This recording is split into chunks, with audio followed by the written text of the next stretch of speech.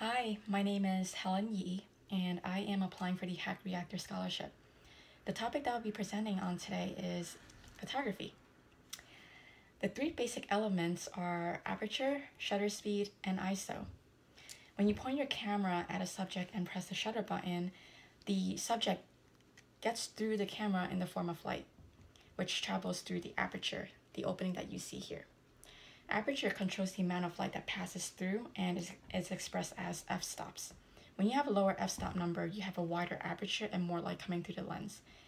At a higher f-stop, you have a smaller aperture and less light coming in. So the aperture has a big effect on how much the subject is in focus and how visible the background gets. So once light passes through the aperture lens, it hits the shutter curtain. The shutter speed determines how long the shutter is open for.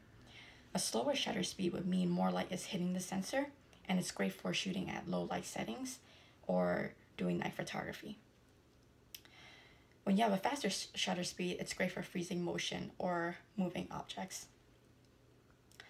So shutter speed and aperture work together to control the amount of light that reaches the sensor. And finally, the ISO setting is a sensitivity of the image sensor to light, and it determines how well exposed this photo will be by the changing sensitivity.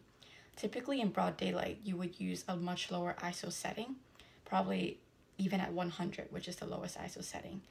During night photography, to compensate for the darker setting, we use a higher ISO setting.